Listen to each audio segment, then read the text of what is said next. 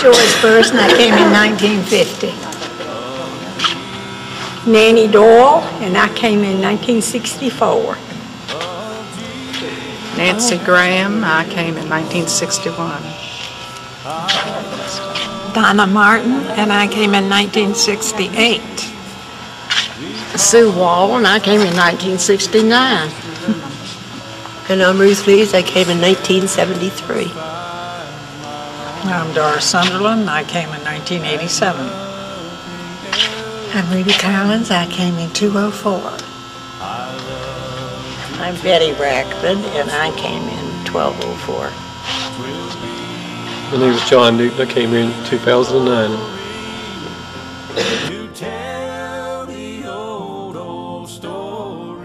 Because my mother-in-law was coming here, and Reverend Hartz was the minister in the 50s.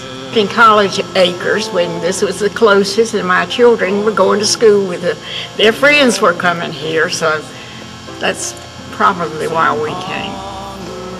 And I don't know why I haven't. I came in 68 for the same reason Sue did, because I was in College Acres and it was the closest church. Worth Cotton was our minister then. And I stayed because when my son died, the church rallied behind me, and I swore I would never leave. 1964, a fellow that Jack worked with at the airport was going to church here, Lacey Woodcock, and he invited us to come. And so we come and we visited, and Joe Bostic was the pastor, and we loved Joe and his wife Julia, and that's the reason we stayed. They were as friendly as any pastor we have ever had here. Joe would stand outside on the sidewalk on Sunday mornings outside the Northex there and welcome everybody as they come into Sunday school. 1204, but I had been here, visited and so forth since 1990s. My daughter and grandsons lived out in Whitebridge, and in the beginning they each went to the school. And so when we came to visit, we'd come and pick them up and bring them home and things like that. So I was familiar with Wesley. But when I ended up moving here after my husband passed away, I went to Trinity. I visited Trinity, and I also visited the Fifth Avenue Methodist. But I knew in my heart I would end up here at Wesley. And so I came, I went to Pine Valley, and there was no parking, and so I came here, and that Sunday there was the parking for first-time visitors, and I said, well, that is welcoming right there, I think. And now I get very upset when a member parks in that spot. The way I got here to Wesley was my cousin passed away, and he was living in New Hampshire at the time, and he had a burial site here at Oakdale Cemetery, and he had seen David in Fayetteville prior to that a couple of times, and after the service, David came down here and done for him.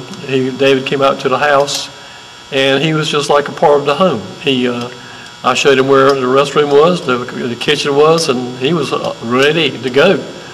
And we talked about the outside area. He liked to do a lot of things in nature and so forth with plants and everything. And after they left that evening, my wife and I both discussed if he ever comes to Wilmington, we're going to go to whichever church he comes to Wilmington. And he's come and he's gone, and we're still here because of these lovely people right here. It's the people that makes this church. I want to hear people reflect on is how has God used Wesley Memorial United Methodist Church to bless your life? It's the people. That's why we love Wesley. It's the people. 1 year for our Christmas Eve communion, when Vern Tyson was here, the communion was like from 5 to 7 or 8 or something, and it was just a walk-in. And so you went up as a family, and he prayed for each member of the family, placed his hand on their head and prayed for them. And that was something that my family talked about for years and years, and it was so memorable for us. But I realize now the church is too large for that. That was special. I joined Wesley in 1973. My husband was transferred with DuPont, and that is the reason I left the North. So I'm one of those damn Yankees that does it, never went back.